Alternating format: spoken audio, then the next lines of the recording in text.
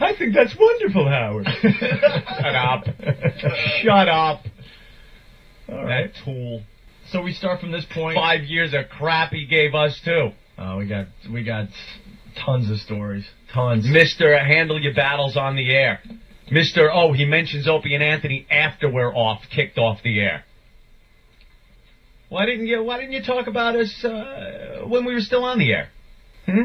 Why'd you go to Mel Karmazin and say you shut them up?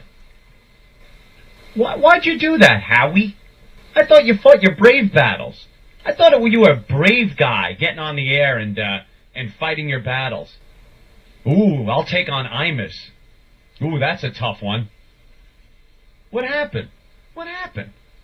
Why'd you go and run to Mel Karmazin and make Mel bring us up into his office and say to us, what time do you wake up in the morning and decide how you're going to